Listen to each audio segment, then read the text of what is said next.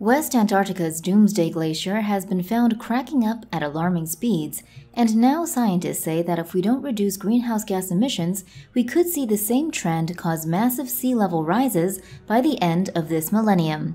Here's the nightmare scenario. Antarctic ice sheet melting could increase sea levels by over 5 meters by the year 3000 if current warming trends continue, according to a Journal of Glaciology study. The ice sheet's sea level contribution without reductions in emissions of greenhouse gases has already been assessed as rising between 7.8 and 30 centimeters by 2100, and now further simulations of mass ice loss show that by the year 3000, a continuation of current climate conditions would produce between 1.5 to 5.4 meters of increase. Such rises would make large areas of densely populated coastal land uninhabitable, while reducing emissions could allow for a rise of only 0.13 to 0.32 meters. The main mechanism behind the worst-case scenario rise is the potential collapse of the West Antarctic ice sheet, according to a study press release on Eurekalert. The sheet is grounded on a bed that is mostly well below sea level, meaning ocean currents can deliver warm water to the area where the ice attaches to the bed. NASA's website explains this is the first step in a potential chain reaction where ocean heat eats away at the ice, the grounding line retreats inland, and ice shelves lose mass. When ice shelves lose mass, they can no longer hold back inland glaciers, so those glaciers can accelerate toward the ocean and thin as a result of that acceleration. This process then causes more acceleration and more thinning, and as more ice flows to the sea every year, sea levels rise. The U.S. National Oceanic and Atmospheric Administration says sea levels have already risen between 21 to 24 centimeters since 1880, and the rate has more than doubled from 1.4 millimeters per year throughout most of the 20th century to 3.6 millimeters per year from 2006 to 2015. Meanwhile, a recent presentation at a meeting of the American Geophysical Union, cited by the BBC, said the Thwaites Eastern Ice Shelf, which acts as a dam to slow the flow of ice off West Antarctica into the ocean, has a series of fractures spanning almost the entire shelf that could break it up within 5 years. The shelf sits at the front of one-third of the massive Thwaites Glacier, forebodingly known as the Doomsday Glacier, for its capacity to release massive sea level rises should it melt. At the moment, though it is already thinning, the shelf's leading edge is pinned in place by an underwater ridge, which means its ice flow speed is a third of that seen in the glacier's western side. However, the shelf is likely to become uncoupled from the ridge very soon. And even if that doesn't occur, developing fractures in the ice shelf will almost certainly break it up, which will release large sections of the glacier behind it into the ocean. Scientists published a new study in the journal Nature Communications in which they show that Greenland's ice sheet is melting at such a fast pace that it's heightening worldwide flood risks. The study, which was published on Monday, November 1st, also found that the Greenland ice sheet has lost more than 3.5 trillion tons of ice over the past decade, which increased global sea levels by 1 centimeter. This one ice sheet contains enough ice to raise global sea levels by 6 meters, or 20 feet, and it has been experiencing an increasing number of extreme melting events over the past 40 years. The new research is the first to use satellite data to detect Greenland ice sheet runoff. The satellite images showed significant annual variation in ice melt and showed that heat waves were increasingly a major cause of ice loss above and beyond global temperature increases. In 2012 alone, for example, when changes in atmospheric patterns caused unusually warm air to hover over the ice sheet for weeks, 527 billion tons of ice was lost.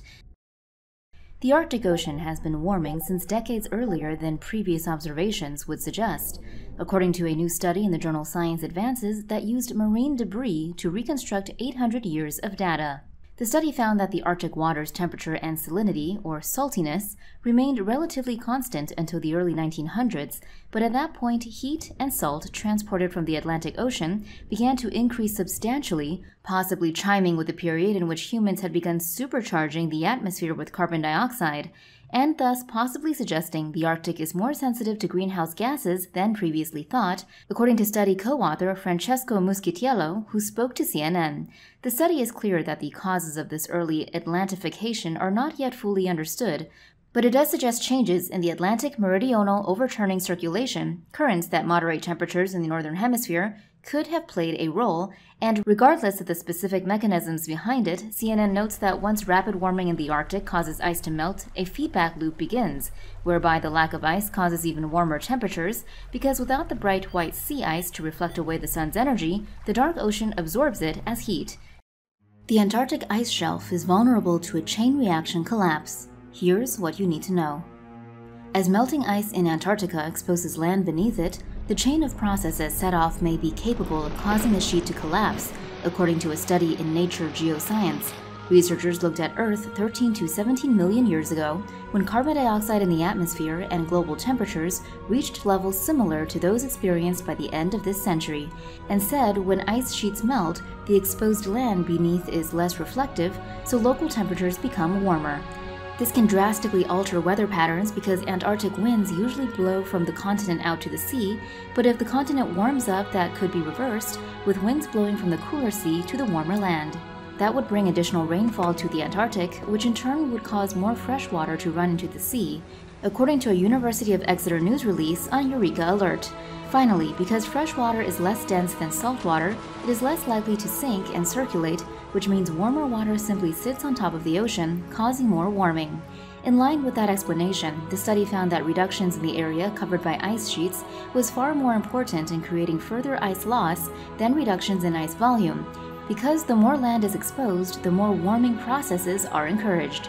The study's lead author explained that, essentially, if more land is exposed in Antarctica, it becomes harder for a large ice sheet to reform. However, when this happened previously, it's possible that favorable orbital positions prevented a collapse. Earth's positioning relative to the Sun caused the ice sheet to advance and retreat, and this altered weather patterns, and helped preserve, rather than melt, the ice in that instance. There is, of course, widespread acceptance that man-made climate change is driving the initial warming in Antarctica, with the National Snow and Ice Data Center in the U.S. noting that the Antarctic Peninsula, which juts out into warmer waters north of Antarctica, has warmed 2.5 degrees Celsius or 4.5 degrees Fahrenheit since 1950, and National Geographic adding that since the early 1990s, Antarctica has lost roughly 3 trillion tons of ice. Earlier this year, though, the University of Reading released the most detailed ever study forecasting the vulnerability of ice shelves surrounding Antarctica to climate change, and it found that a shocking 34% of the area of all Antarctic ice shelves would be at risk of destabilization under 4 degrees Celsius or 39.2 degrees Fahrenheit of global warming. These concerns are mirrored in the Arctic, where last summer the National Snow and Ice Data Center found sea ice shrank to its second lowest ever extent in the 42-year satellite record. As mentioned earlier, that's bad news for the climate, as sea ice helps cool the planet, but the NCIDC added the detail that 80% of the sunlight that strikes sea ice is reflected back into space. At the time, the NSIDC's director, Mark Serres, explained melting ice was caused in part by 100-degree Fahrenheit heat waves in Siberia that occurred in June and massive wildfires in the western United States. Either way, though, the diminishing sea ice is driving polar bears, which depend on it as a platform for hunting seals, to extinction. It also threatens animals like walruses and seals, which use it as a platform for resting and giving birth. NSIDC Director Serres told CNN that if the current trajectory continues, there will eventually be no Arctic sea ice in the later summer. Increasingly, studies are demonstrating that these warming and melting processes can have counterintuitive effects too, with NASA saying last year that not only is human-caused climate change rapidly melting Arctic ice and disrupting ocean currents, it could make Western Europe significantly cooler. The study outlined that the Beaufort Gyre is a current that previously kept the Arctic waters cold and protected sea ice.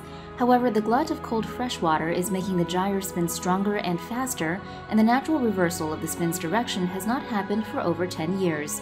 Researchers say that if the westerly wind guiding the current should reverse its direction, the cold water buildup could be unleashed all at once. The cold tide may well slow down the Atlantic currents that bring warmth to Western Europe. NASA said in its news release that disruptions to the Gulf Stream would have a negative impact on ocean life and the communities that depend on them. Of course, not all of this is our fault, just most of it. An underwater heat blob from the Atlantic, for instance, has been found to be exacerbating the warming of the Arctic Ocean and contributing to the rapid disappearance of Arctic sea ice, according to a study published in the journal Nature Climate Change last year. The study showed that the amount of heat transported to the Nordic seas and Arctic Ocean by ocean currents has increased dramatically since 2001. The poleward heat transport has been implicated as one possible cause of the warming of the Arctic Ocean and the rapid disappearance of Arctic sea ice. As warm surface waters travel to regions further north, they lose heat and gain in salinity as fresh water evaporates. When warm Atlantic water reaches the Arctic, it sinks to form a heat blob because the cool fresh water from the Arctic is less salty and thus more buoyant. This facilitates the formation of sea ice over the ocean. However, the increased transmission of heat to northern latitudes could hinder sea ice formation. On a similar note, a more recent study in August found that climate change isn't the only factor melting the giant Thwaites Glacier. Rather, the Earth itself may also be warming the massive block of Antarctic ice, which is colloquially known as the Doomsday Glacier. According to the study, the crust beneath West Antarctica is between 10 to 15 miles, or 17 to 25 kilometers thick, compared with around 25 miles or 40 kilometers in the east, and this means that substantially more heat from below can access the west than can access the east. The researchers found that a geothermal heat flow of up to 150 milliwatts per square meter can occur beneath Thwaites Glacier, according to the study's lead author. Ultimately, the temperature on the underside of the glacier is dependent on a number of factors, including whether the ground consists of compact, solid rock or of meters of water-saturated sediment, according to one of the study's co-authors, Karsten Gohl. It was already known that hidden rivers of relatively warm seawater cutting across the glacier's underbelly, plus the effects of unmitigated climate change, which warms both the air and the ocean, had caused massive melting. However, Gohl, a geophysicist, says that in addition to these factors, large amounts of geothermal heat can lead, among other things, to the bottom of the glacier bed no longer freezing completely or to a constant film of water forming on its surface. Both of these effects can ultimately result in the ice masses sliding more easily over the ground and into the ocean, causing rises in water levels. Of course, this does nothing to absolve us of blame or responsibility and still leaves us with a problem to solve. Alongside the UN's net carbon reduction targets, some people think at this point the situation is so dire that it might require attempts to geoengineer the climate back to a less dangerous state. For instance, scientists in 2019 suggested plans to save Antarctic glaciers and Arctic sea ice by refreezing them. In order to prevent sea level rises that would leave many coastal cities, such as New York, underwater, a study published in Science Advances proposed using 12,000 wind turbines to pump seawater to the surface, turn it into artificial snow, and then pump it onto 2 glaciers on the West Antarctic coast. According to study co-author Anders Leverman, it would take 7.4 trillion tons of snow over a 10-year period to result in a 2-centimeter drop in sea level, though the artificial snow would weigh the glaciers down and improve stability. As other research suggests, warm water currents may be melting the glaciers from the bottom up. There was also an idea to construct giant sills or underwater mounds to prevent the water from seeping under the ice shelves, while a separate Arctic ice management strategy called for the use of wind-powered pumps to spray water to the surface of sea ice, where it would freeze and thicken the ice cap.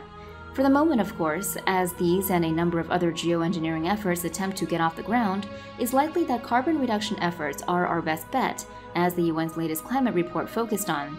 The only other alternative to that is basically watching large parts of our planet fall apart, as we did with the world's largest iceberg through 2020. The world's largest iceberg has broken off an ice shelf in Antarctica, according to the European Space Agency. The iceberg calved from the western side of the Rhone ice shelf into the Weddell Sea. At around 170 kilometers long and 25 kilometers wide, or 105 miles long and 15 miles wide, it is slightly larger than the Spanish island of Majorca, according to the ESA, and almost 4 times larger than New York City, according to The Guardian. CNN reports that when this ice melts, it will not lead to a rise in sea levels because it was previously a part of a floating ice shelf rather than resting on land. This in contrast to glaciers or ice sheets, which do cause sea level rises when they melt, as they join the ocean having previously been resting on land. The formation of this particular iceberg is not believed to have been caused by climate change, according to Alex Brisbourne, a glaciologist at the British Antarctic Survey, cited by New Scientist. However, considering the ongoing issue of melting ice more generally, which has been linked to climate change, according to The Guardian, CNN notes that if Antarctica's entire ice sheet was to melt, sea levels could rise by almost 190 feet, or 58 meters. For more news animations and explainers, hit the subscribe and bell button to join the Tomo News family. Thanks for watching.